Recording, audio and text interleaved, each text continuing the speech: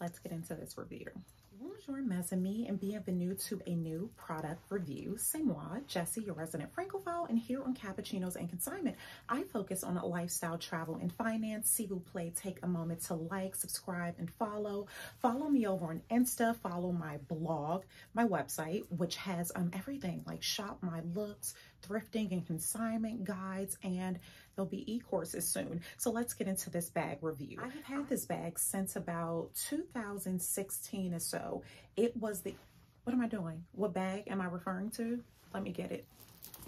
I have had this bag since about 2016. I will insert the correct year if I am in fact wrong. I fell in love with this bag the moment I saw it. This was not the bag I intended to buy.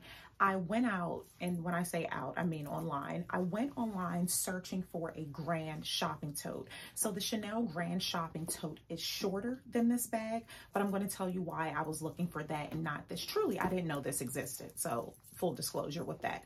I was looking for the grand shopping tote, and in 2016, I don't know if that was around the time when the shopping totes were discontinued, whether people knew they were about to be discontinued. I don't know what was going on, but it was so hard to find the shopping tote in the color and leather that I wanted. I wanted black.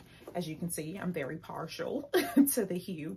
And I also wanted caviar leather, and I'm well into this review. I will share why I prefer caviar leather as opposed to lambskin with Chanel, or really any luxury leather goods. I wanted the grand shopping tote because it is wide. What this bag makes up for in height, it lacks in width. The grand shopping tote is much wider than this, and that's what I needed at the time. So I purchased this bag to be essentially a work bag. This was during the time when I was going to an office, and I wanted a bag that I could carry it all. I have an LV Neverfull, but I wanted a black bag because, again, I am typically in a lot of black. I don't carry multiple bags, so I didn't want to have like a laptop bag, a bag for my lunch, a bag for this. I really wanted something that would harm my posture and my back. So the bigger the better. I wanted to pile it all in. With this bag, I was able to carry a laptop. I started leaving my LV agenda. I have a review on that as well.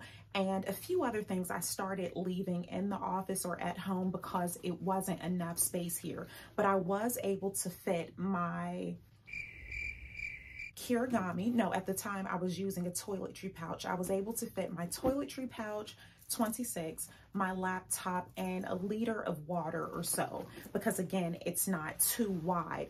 But if you want, you can kind of pack it where it gives a little, but I really didn't want to stretch it. So in a sense, this did help me from overpacking, which I have a tendency to do. Again, I did not know this bag existed, but when I found it, the price was good relatively in 2016 to say this bag was $1,500. If you're not a luxury person, which I'm sure you are, if you're watching this video, you would know that that is an amazing price for a Chanel. I think right now the wallets are about 16. So this was about 16. And if I'm wrong with the price, I'll insert the correction below. And to me, that was a steal. I also had a coupon code at the time, so I did not think twice. I got this bag, again, fell in love. However, this is not how this bag came. This bag, as I started researching, does come with two different options, but this is not the option that I had when I purchased this bag. And I'll insert photos of how this bag really looked. Caviar leather straps, and I'll insert photos so you all can see how it looks. If you are a vintage mes ami, you would have read the blog post, and I shared it all over on Insta when I had this bag refurbished. Handles that came with this bag, they were caviar leather, but because I am so hard on my bags, again, which is why I prefer caviar leather. And if you don't know what caviar leather is, it is the pebbled texture. If you can see, it's raised versus the lambskin is very sleek and clean. And I will try to insert like side-by-side photos here. I'm partial to caviar leather because I am not gentle with my bags at all. I wear my bags. I also do not buy bags with the intentions of reselling them. So when I get them, I use them, and you're going to find out how I abuse this bag, which led to me needing to get it restored. The caviar leather straps that came with it, because I was packing it to capacity initially, the straps started pulling, and I'll again insert photos, links and all to the original bag, cracking to the point where when I would wear it, it would leave leather bits on whatever it was that I was wearing, and that's just never a good idea. Oh, side note, these are Chanel Airpod holders. I will link them below, and I'll link these bags and the shopping totes. I absolutely love this. It's so unnecessary. It's so gaudy. So of course I needed it. Maybe I should put these in. The final, like when this bag just like decided to give up on me and my wild ways, is when I was in South Africa, went on a safari, and I had a bottle of champagne in the caravan. As I was going to pop the bottle of champagne, this bag fell overboard. As it was falling, I had two choices to make. I could save the bottle of champagne or let this bag touch the ground of the motherland. Needless to say, I saved my bottle of champagne. If you have ever traveled or lived in South Africa, as I did, you know that French, like actual champagne, not Cava, Prosecco, actual champagne is so expensive in South Africa because, again, it's imported. So I saved my bottle of champagne, and this went overboard. I do not regret my decision. If any of my bags had to touch the ground, it would be that of the motherland, and I have no regrets for my decision. Not only did I damage the straps from carrying so much, I bruised so much of the exterior. I get a lot of the scratches and scrapes repaired on the front because I'm going to do it again. That's how I am. I have carried this bag on tiny jets, like heading to Cuba, small aircrafts heading from Paris to Antibes, just all over the place. And this bag has a story. So I focused on getting the straps replaced. Again, this bag does come with gold straps. There's two different options. There's the option that I initially had with caviar leather straps, or you could buy the one with the chain.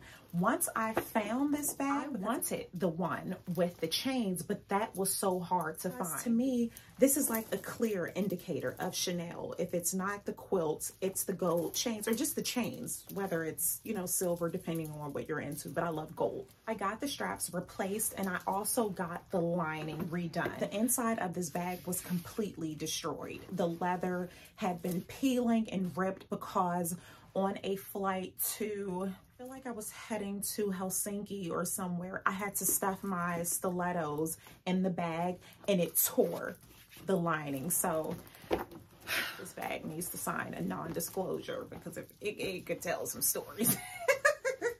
But I absolutely love it. Is this bag worth it? That is one of the questions that I will never answer. If you have been a Mazami for some time, or if you have ever watched any of my reviews, I steer clear of telling people what's worth it or not, because we all put different value on different things. Pour moi, this bag was worth it. I'm into, as you can see, I'm into these things. Is it necessary? Absolutely not. You can get a leather tote bag from anywhere. A bit of unsolicited advice that I always give, because again, as you saw in my intro, finance is a huge component of this platform that I am building with Cappuccinos and Consignment. When I purchased this bag, and something that I still do today, I double the price. What does that mean, you ask? Let's say this bag was $1,500. I would save $3,000. I would put $1,500 into my savings account, and then I would purchase this. I share this tip because it's so much in my life with staying financially savvy, staying out of debt, and continuing to grow my investments and my savings. So if that helps you, let me know in the comments below. I do appreciate it. I have Mazami from every walk of life, 18-year-olds who are just starting their credit journey, to 84-year-old women who tell me, I wish I had did those things in my youth because now I'm still paying off debt. Debt is never in vogue, Mazami. certain debts are, but we could talk about that another time. But going into debt for designer goods, that is not something that I preach. That is not something that I support. So be smart, mes amis, with your finances. Moving along. I really have enjoyed this bag, and I've considered buying this bag again because this bag was replaced. This isn't the same size links or chains on the Chanel bag that was meant to have this. So I've considered it, but it's not something that I'm like constantly searching for. Like if I stumble upon it and it's a good price, which I'm sure it won't be at this point because everything Chanel is just ridiculous. All of these luxury goods are ridiculous. You all let me know what you feel. Like these price increases are just ridiculous. Like I'm so glad that I purchased a lot of my pieces back then, because now I feel like I'm priced out of everything. Like that's crazy, but let me know what you all think.